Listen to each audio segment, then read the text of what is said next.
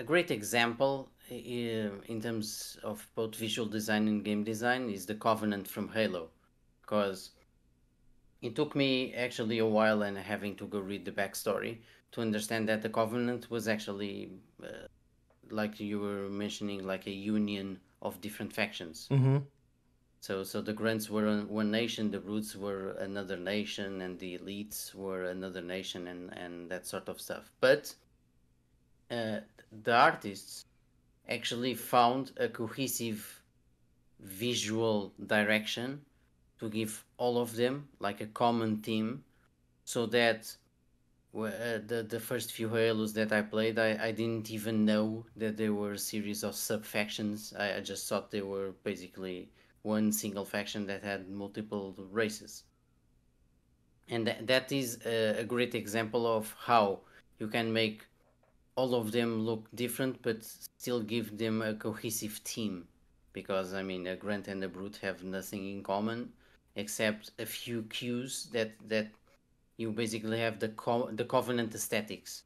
So if you give a little bit of the Covenant aesthetics to each of the different designs, they start to become unified, particularly when you get into colors as well, and True. and uh, and the major volumetric shapes, because the government all have those like more sleek, more rounded shapes, and then they all always had that unique look where their armor was sort of reflective but also changing a little bit in color when they reflected, and had like the reflective hexes as well.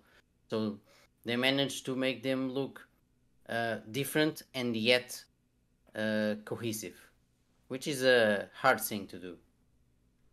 I would agree. But Halo has the benefit that the very first Halo, Combat Evolved, Right. really only had four factions. When you look at the Flood and the Forerunners as well, Yeah. and basically anything that appeared alien was Covenant, and it was really easy to be like they're all Covenant. Yeah. And then I think they much more developed the lore as the other installments continued. Things became locked in with the release. But you're right. They all have they all do feel the same enough that you don't question it. You're not like, well, these are very different. Well, they're Covenant of Aliens. Okay, sure.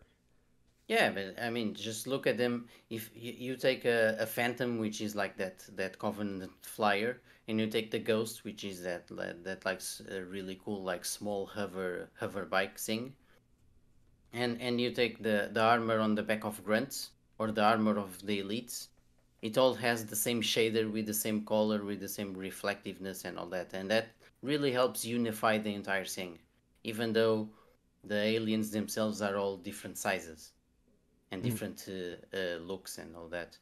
right. But again, that is, for example, a materials and a color thing.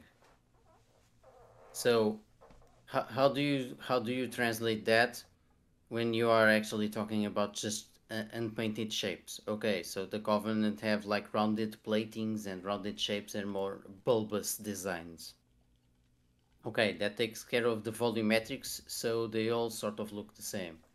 They look cohesive, and then they all have carry around the same weaponry.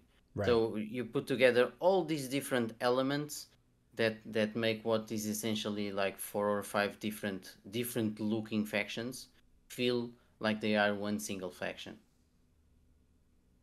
And Halo did have the benefit of having like the Covenant were the enemies, right? And they made the wise decision with the Flood as well, because the Flood weren't just zombies that almost looked like the regular people that were running around.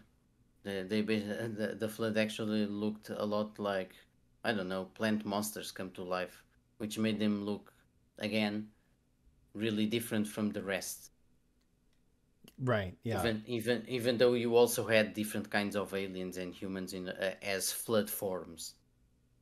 Yeah. And they had a very when you look at it from analyze it from a developer perspective, the fact that they created an entire third faction that was just visually the corrupted versions of assets you already have, Yeah, but you made the play style, their interaction with the players, very different. So they entirely felt like an entire separate entity. They don't feel the same as anybody else.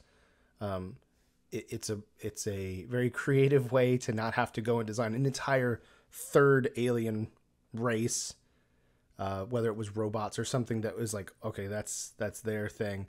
Granted, the Forerunners kind of fill the robot side, but Yeah.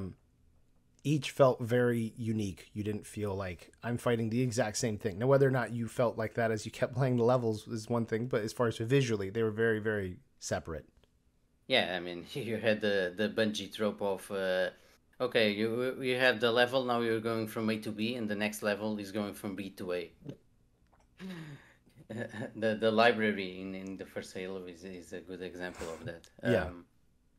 And you mentioned a very common trope in these sorts of games and science fiction actually, which is to basically have like reusing assets or reusing the concepts and have a new faction that is basically corrupted versions of the factions you already have. And the ultimate example is of course zombies. What's it? Do you want to create an enemy for humans? Just have zombies. They are zombie humans. Yeah.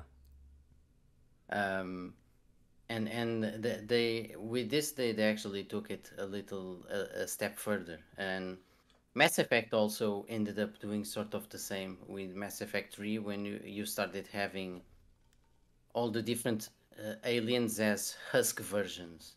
I don't know if you remember that. Yes. Yeah, I do. Uh, and in the third game you had Turian husks and you had Asari husks and they sort of started to look like really different, but still somewhat recognizable. But they played entirely different from the regular aliens, basically.